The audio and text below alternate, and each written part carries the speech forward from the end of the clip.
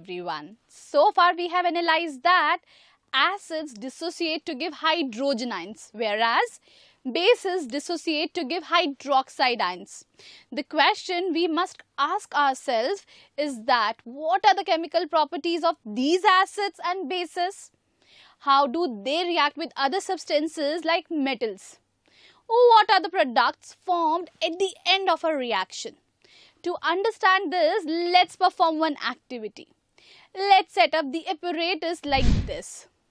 Let's take 5 ml of dilute sulfuric acid in the boiling tube and add a few pieces of zinc metal to it. What do you observe? We can discern a vigorous reaction takes place and gas evolves. Look carefully.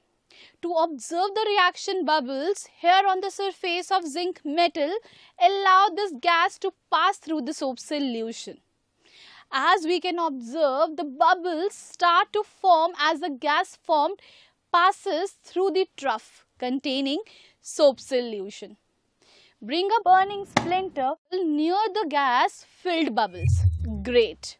We have observed that it has burnt with a pop sound and a little explosion.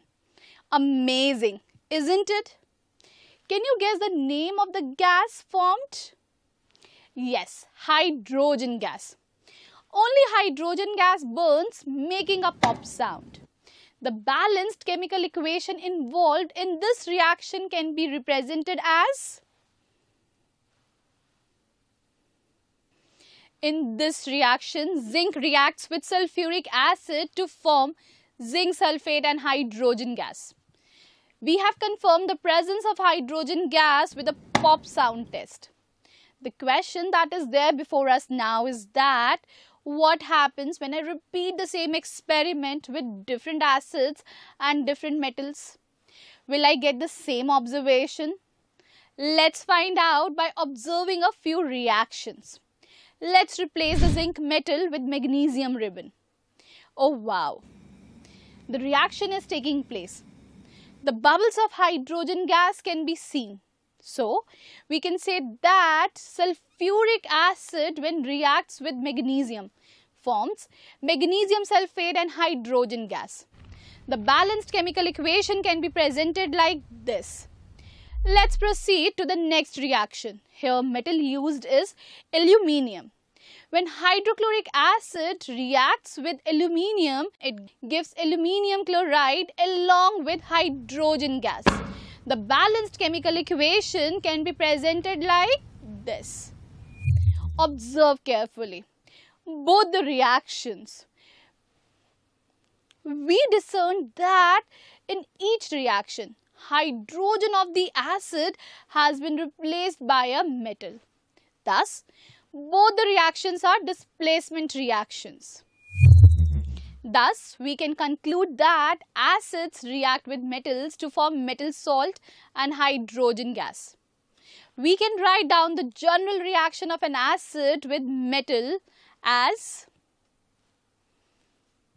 Now, is this reaction valid for all the metals?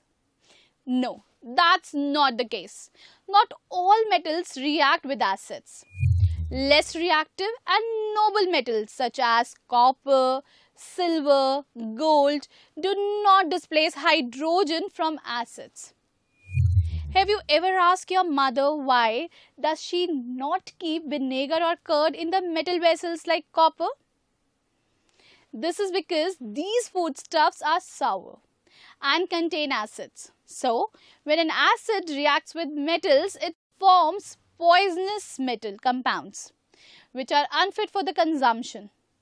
That's why people avoid keeping sour food items like vinegar, lemon juice, curd, orange juice in metal vessels. We have seen how hydrogen gas evolves when acids react with metals. What about a base? Can you think of a base reacting with metal? What will be the product formed if zinc metal reacts with sodium hydroxide? When zinc reacts with a base like sodium hydroxide, hydrogen gas along with the metal salt is obtained. But to carry out this reaction, we need to warm the reaction system. The balanced chemical equation can be written as, similarly, aluminium gives sodium aluminate on reaction with base. The balanced chemical equation can be shown like, but remember, this is not the case for all other metals. Most of the other metals do not react with the base. We will further explore more chemical properties of acids and bases in our upcoming modules. Let's summarize the important points that we have learned in this module.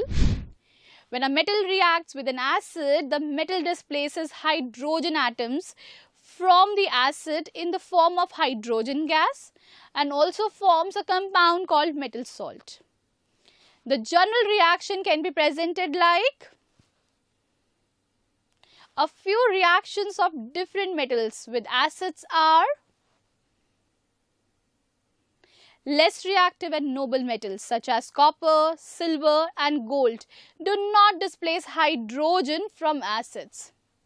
Only a few metals like zinc and aluminium react with bases and form salt and hydrogen gas.